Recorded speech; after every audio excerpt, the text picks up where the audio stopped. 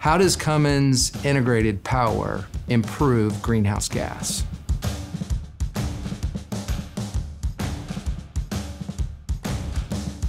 There's improved efficiency associated with an integrated powertrain, particularly from Cummins, leveraging engine, transmission, driveline, axles, electronic controls, and connectivity.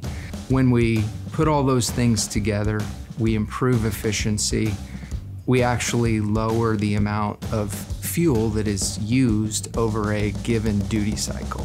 When you use less fuel, you emit less greenhouse gas. Many countries have regulations associated with greenhouse gas and lowering them because it's better for the environment. With our integrated power options, it gives us an opportunity to not only help move toward meeting those regulations, but also is beneficial to our customers through improved fuel efficiency, as an example. So when you think about OEMs, what this does is gives us an opportunity to have lower development costs because we're able to simultaneously develop and validate engines, transmissions, axles, control, so on and so forth.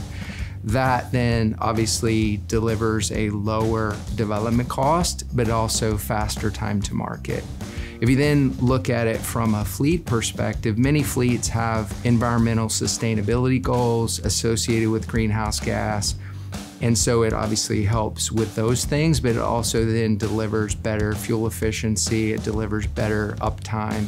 And then finally, if you think about it from a driver perspective, the ultimate end user, it's a better driver experience. It's better performance, it's better drivability, which results in lower fuel cost for the driver also.